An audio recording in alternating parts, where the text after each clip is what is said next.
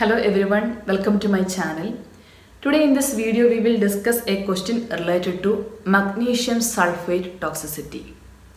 In the previous videos, if you are watching, you know that we have discussed a topic before that is called lithium toxicity. So in the same way, this magnesium sulfate toxicity is also an important question asking area which is mainly related to the maternity. So now we will practice a question.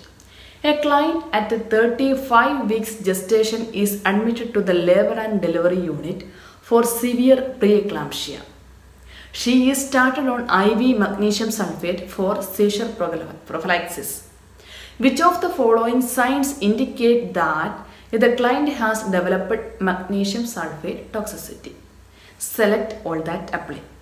So here they are asking a direct question. What all are the signs and symptoms of magnesium toxicity for a client who have problem of preeclampsia, or the client who is taking magnesium sulfate for the prophylaxis treatment of preeclampsia?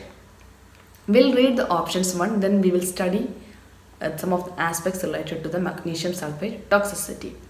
Option 1 says 0/4 patellar reflexes, which means the patellar reflex is 0 or absent. Then option 2, blood pressure of 156/84 mmHg.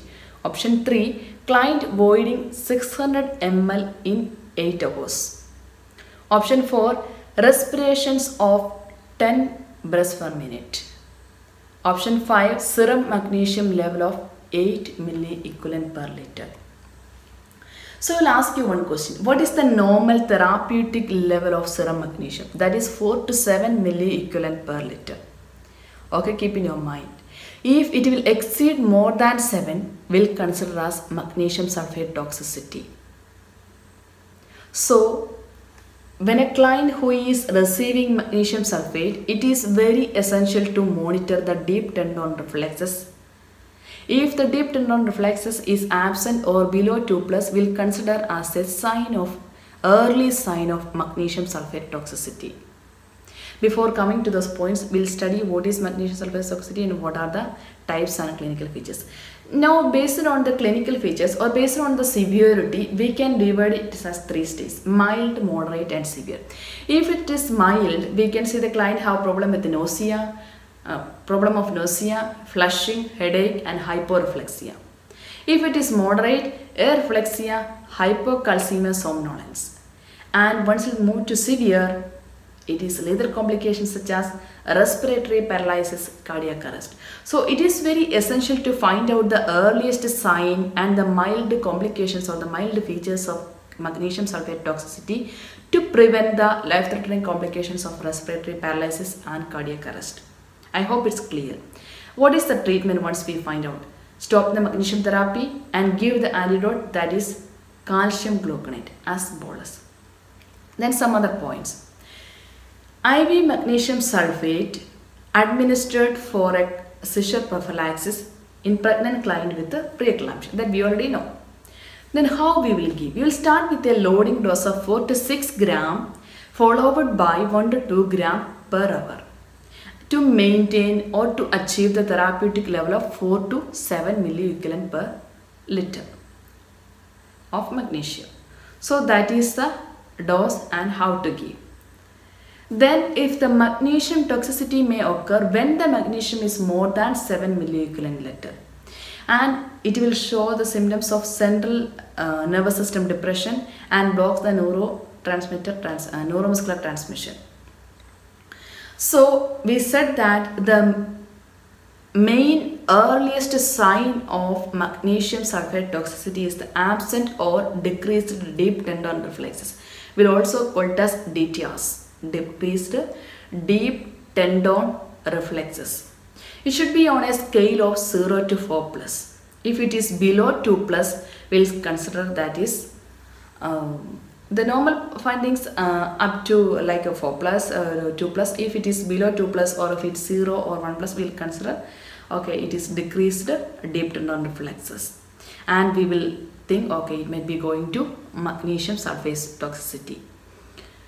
Then the another point that the toxicity If we will not recognize the toxicity early, client may progress to, we said that progress to cardiac failure, cardiac arrest, respiratory failure. So how we can identify that? If the respiratory rate is below 12 breaths per minute, that means that what that indicates? Respiratory depression. So that is also a finding we can choose or we can use whether the client is going to magnesium toxicity, because it is going to depress the central nervous system and the respiratory center, and the same time the respiratory rate will decrease, and that is like 12 breaths per minute. So here we have to find out the respiratory rate, we have to thoroughly check the deep tendon reflexes, and the normal findings are 2+, more than 2+, 3+, like this. If below that one or 0 it is absent deep tendon reflexes, we should inform the doctor. Then what is the antidote? Calcium gluconate, and should be provided as a, given as a, administered as a bolus dose. So these are some of the main points related to magnesium sulfate toxicity. I hope it's clear. Already I have mentioned everything in the slide.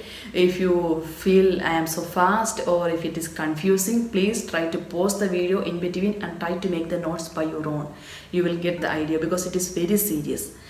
It is very important, and it is a very serious complication also, life-threatening complication. So some of the questions really we can expect from this area, especially related to maternity. So we'll come back to our options. What is our answer? Definitely option 1 is our answer, because here it is 0, that means absent patellar reflex or deep tendon reflex. So option 1 is our answer. Then option 2 says blood pressure of 150/680 for mm of Hg. See, here there is one point. This hypertension, it is a sign of preeclampsia, and that is expected. If it is more than 160/110, the client will be prescribed with the hydralazine or labetalol. Okay, that is the treatment. So that is not a sign of magnesium sulfate toxicity. So we can eliminate option 2. Then here option 3 says client voiding 600 ml in 8 hours. What is the normal urine output on adult client? 30 ml per hour. So 600 divided by 8, it's more than that. So it is a normal urine output. It doesn't indicate that the client have less urine output. It doesn't indicate less than 30 ml per hour. Because we should check urine output also, because the magnesium is excreted through the urine. That's why.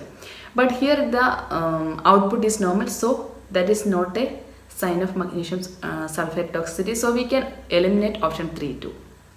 Now we have eliminated option 2, option 3, and we got only one answer, that is option 1. So what are the other options? Respiration of 10 breaths per minute. That is a correct answer, because we said that if the respiratory depression, which means the respiratory rate below 12, means there is a problem. That is a sign or finding of magnesium sulfate toxicity. I hope it's clear. Then another point was serum magnesium level of 8 milliequivalent per liter. What is? Yeah, it is more than 7. That means the client is going to magnesium sulfate toxicity. So what are our answers? Option 1, option 4 and option 5. We have 3 correct options. And the other 2 options, why it is not correct, you understand, is it? I hope it's clear to you. I want to emphasize that if you found any difficulty, if the way I am discussing, if you feel it is so fast, please try to pause the video in between and try to understand the topic clearly. If you want to get more explanation, please mention in the comment box. Definitely we will do it. Okay, so prepare well and do good for your, I wish all the best for your exams. Do well. Bye-bye.